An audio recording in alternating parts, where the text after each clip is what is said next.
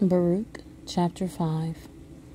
Put off, O Jerusalem, the garment of mourning and affliction, and put on the comeliness of the glory that cometh from God forever. Cast about thee a double garment of the righteousness which cometh from God, and set a diadem on thine head of the glory of the everlasting. For God will show thy brightness unto every country under heaven. For thy name shall be called of God forever, the peace of righteousness, and the glory of God's worship. Arise, O Jerusalem, and stand on high, and look about toward the east, and behold thy children gathered from the west unto the east by the word of the Holy One, rejoicing in the remembrance of God. For they departed from thee on foot, and were led away of their enemies. But God bringeth them unto thee exalted with glory, as children of the kingdom.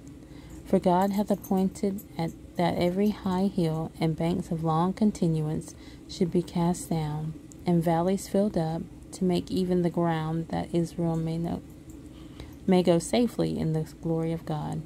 Moreover, even the woods and every sweet-smelling tree shall overshadow Israel by the commandment of God. For God shall lead Israel with joy in the light of his glory, with the mercy and righteousness that cometh from him.